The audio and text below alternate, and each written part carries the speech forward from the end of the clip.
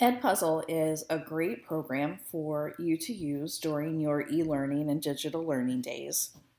What this program lets you do is pick any video, whether it's on YouTube or it's one that you've created yourself using QuickTime or another program on your computer, and it allows you to embed questions, comments, and audio recordings directly into that video. And as students complete it, then they are forced to answer the questions. So I wanted to show you today how to set it up.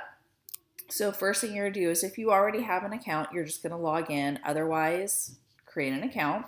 I already have one, so I'm going to log in, and I'm a teacher. And I'm going to log in with EdPuzzle. Now this is showing you some trending videos that have already been created, and that's another thing that I love about EdPuzzle is that you don't actually have to create the content. They almost have like their version of the Canvas Commons, and so you can go to EdPuzzle right here on the left hand side and see all kinds of videos that have already been created. You can see this one's about incomplete dominance and codominance, and that there are 16 questions or notes included in this, and it lasts for 12 minutes and 19 seconds. And so you can look up, pronouns. You want to do a lesson on pronouns. Well, here you go. Here's a whole bunch of them, and you can go through and you can preview them so that you can see, is that something that you want to use, or you can also find the video yourself and then create your own, but using something that somebody else has already done usually works out. You can edit those videos, so if you don't like the questions or you don't think the questions worded correctly, you can always delete those and use them differently. So I'm going to go ahead and select this one. So here's my video and my content. So I'm going to click on it and I'm going to edit. And now here are all of the questions. And I can go to that open-ended question and I'm going to copy it. And what that does is it puts it into my personal content. If you're using a video from YouTube that you created, I'm going to show you my YouTube channel. This is my personal preference. I always have my videos unlisted. When you go to your video, it gives you the link right here. And if you copy this link and you go back to EdPuzzle and you choose YouTube,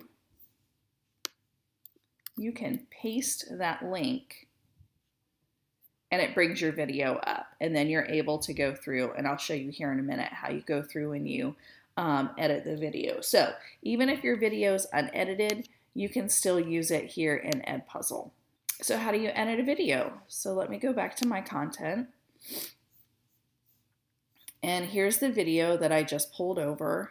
Let me go back. So when you're here in YouTube, you can also search the name of the video if it's a video that somebody else did. They've got TED Talks. They've got all the crash course videos here in their own little section. So they've already filtered those out from YouTube for you, which is amazing. These videos are fantastic. I don't know if you've ever used Crash Course in your classes, but they do a really good job. And so supply and demand is something I'm going to be talking about after spring break. What a great time to talk about supply and demand. And so anyway, you can find all of the Crash Course ones here. So editing your video. So when I go to my content, here's the video I want to edit. You click on the check mark, and then down here, you can choose to assign it, edit, move to a folder, duplicate, unselect, or delete. Folders are right here. This is something that can help you kind of keep organized. I use this for all of my classes, and then you can see some cattle things here. I use this for 4-H as well. This is how we get in our 4-H meetings. We actually do ours digitally through EdPuzzle. So I keep mine organized by folders, but you don't have to do that. So I'm going to edit. And then here you have some choices. If this is a video that somebody else made and you want to cut off part of the beginning, or part of the end. She pops in at the end of class, and she wanted to... So there's me and my daughter, Emma. You can cut off the beginning, and you can trim the end as well by dragging these, okay? That helps, especially on some videos. They tend to, put some advertisements or things at the end talking about you could watch this on our YouTube channel or this on our YouTube channel, and so that helps. Voiceover. So if somebody recorded a video and you loved all of the graphics and everything, but you hated how they explained something, you can, theoretically, replace the existing audio with something of your own. It seems like a lot of work, but you can. So then questions. So there's different types of questions. There's multiple choice, there's open-ended, and then there's just a note where you can add a written comment, an audio note, or both. And I will do this sometimes if I'm using a video that I had recorded previously and I'm assigning it to a new group. And we've talked about something different in class, I'll add an audio note like, don't forget in our class we talked about this. So what you're going to do is get to a place in the video where you're ready to add a question, and then you pick which type you want. I suggest multiple choice questions simply because EdPuzzle will grade it for you. It goes right into Canvas for you, and then that way you don't have to go any back and forth between the two programs. If you choose the open-ended questions, all you have to do is go into your Canvas gradebook and hit post to PowerSchool and you're good to go. So here are multiple choice questions. You type your question, type your responses. You can add as many choices as you want. So you can make this true, false, or multiple choice with A, B, C, D. So, and whichever question's the right one, you pick with the green check mark, similar to Canvas. And so that's a multiple choice question. An open-ended question is where they would type their response. If you pick open-ended questions, you do have to come back to EdPuzzle to finish grading those before they flow over to Canvas. 1, 2, 3, caps. And then the last one is a note. And here's where you can type or you can record an audio, and it will embed it here into the video. So once your content is created here in EdPuzzle. Yes. And I can edit that question if I want to, or I can delete it if I just think it's a bad question. And so you can go through those videos that other people have created and edit those so that it fits better with what you do in your class. You're actually done. All you have to do is create it. Okay, you don't actually have to assign it here in EdPuzzle. Before you leave EdPuzzle, come up here to your account and select your name. And right here where it says school, you need to make sure that you've selected your school and your LMS. And when you do this, it's going to give you a consumer key and a shared secret key. This information you need here in Canvas.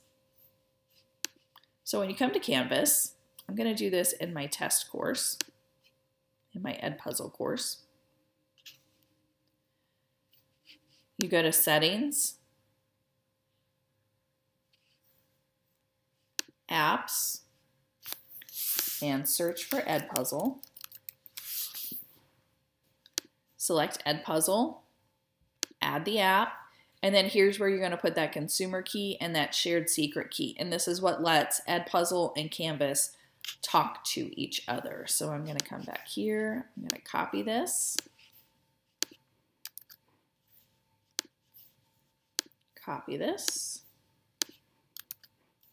and add the app.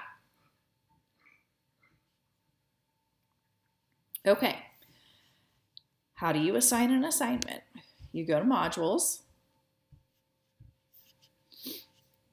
you click on Add an Assignment, and we're going to name this EdPuzzle.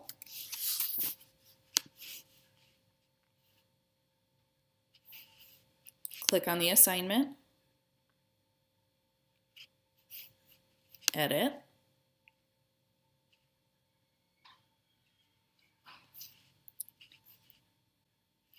Okay, so a couple things. When you are picking your video, Canvas is going to leave this as a 0. And so I will pay attention to how many questions I'm asking.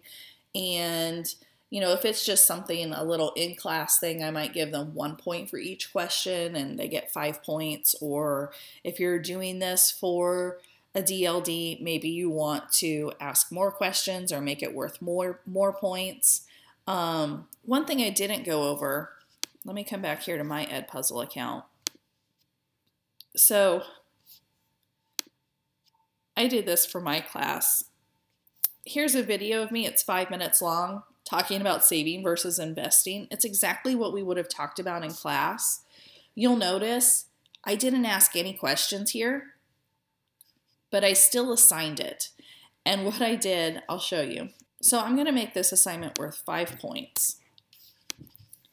And you come down to submission type and you select external tool, find, locate EdPuzzle. And now it's going to show you all of your content that you've created in EdPuzzle.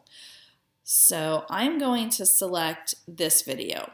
Now, if you're paying attention, this video has 8 questions. This video doesn't have any, okay? I'm going to explain to you why I don't have questions there. So I'm going to click watch. It lets me preview it just to make sure that, yep, this is the right video, and I'm going to assign it. Now at this point, you can prevent skipping. What this does is the students can't skip the video forward to just the question and then answer the question. They are actually forced to listen to the video. You can turn on closed captioning here by putting this over.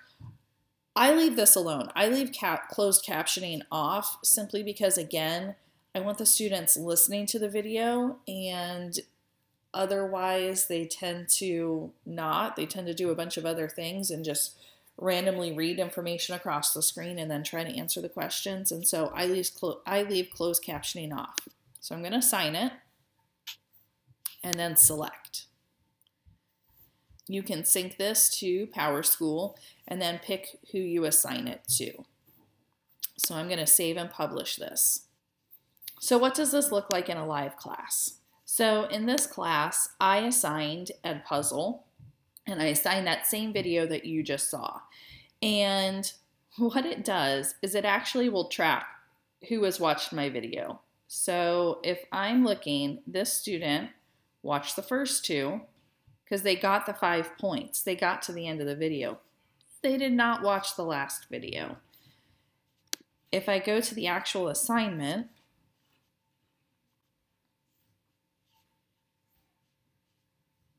this is what it looks like on my side. So here's my video.